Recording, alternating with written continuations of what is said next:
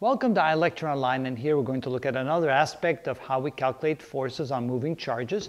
In this case, we're going to look at the forces on a current-carrying wire.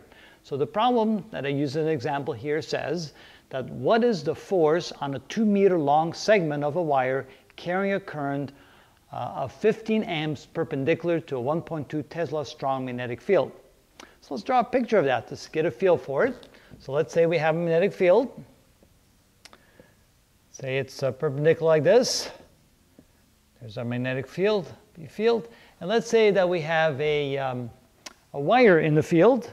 So here's our current carrying wire that carries a current I through the magnetic field. And of course, that means that there's a whole bunch of charges moving along this wire. And the charges look like they're perpendicular to the field, which means they're going to experience a force. And let me get my red pen here. So the direction of force would be as follows. So you take your right hand, assuming that these are positive charges. You point your fingers in the direction of the current, the direction of the velocity of the charges. Then you move your hand in such a way you can curl your fingers in the direction of the magnetic field, which means that the forces on the wire, on the charge in the wire, will be out of the board. So that means you're going to have forces directed outward from the board. And so this would be the force on this current carrying wire. So at least we know the direction of the force. What about the magnitude of the force? Well, we know that the force on a single charge is equal to Q times the velocity times the strength of the B field times the sine of the angle between the direction of the charges and the direction of the B field. In this case, the direction of the charges and the B field are perpendicular to each other, which means the angle is 90 degrees, and the sine of 90 degrees is equal to 1, so we can write this is equal to QVB. Now, what would be the force on all the charges in this wire? All charges. Well, if you then assume that there's n number of charges, if n, big N, represents the number of charges in that wire within this 2-meter long segment, so if you say that the length here is equal to 2 meters like so, then and the current we said was 15 amps, and the strength of the B field was equal to 1.2 Teslas. So the force on all these charges in the wire would be equal to the force on one charge times the number of charges, and if n represents the number of charges, it would be n times q v times b. Again, assuming that the direction of the magnetic field is perpendicular to the direction of the charges.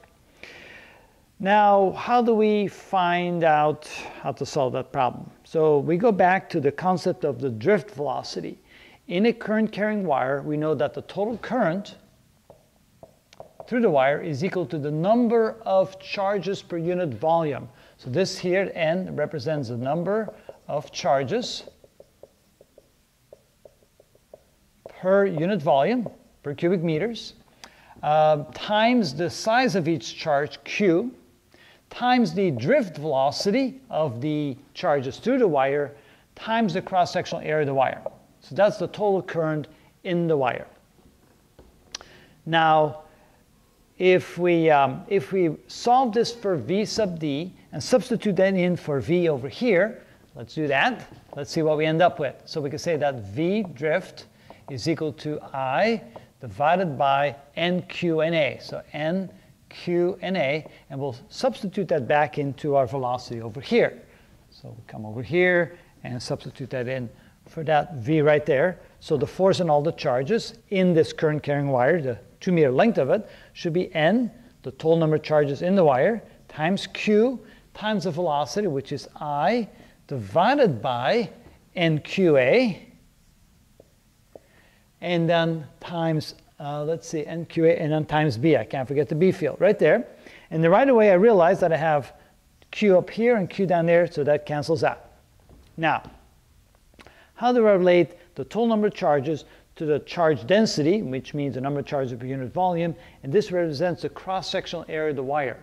Now, if I multiply the cross-sectional area of the wire times the length of the wire, times L, then I get the total volume of that wire. And of course, if I multiply the denominator by L, I must also multiply the numerator by L, like so. And then I realize that A times L is volume, so this can be written as N I B L divided by N times the volume.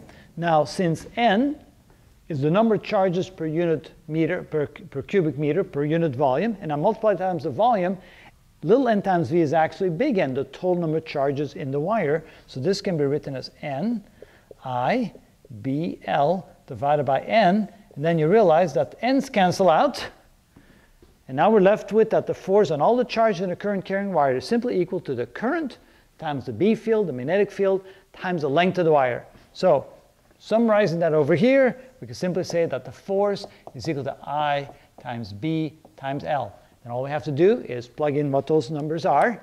For the current, we had 15 amps. For the B field, we had 1.2 Teslas. And for the length, we had 2 meters, I believe. Yes, 2 meters. And so that's 15 times 2, which is 30, times 1.2, which is 36. So this is equal to 36 amps times Tesla times meters. Now, remember the definition of Tesla was Newton per amp times meter. So this is equal to 36 times amps. And Teslas, I'll put little brackets around that. Remember, Tesla was a Newton per amp meter times meter. Then you see that amps and meters cancel out.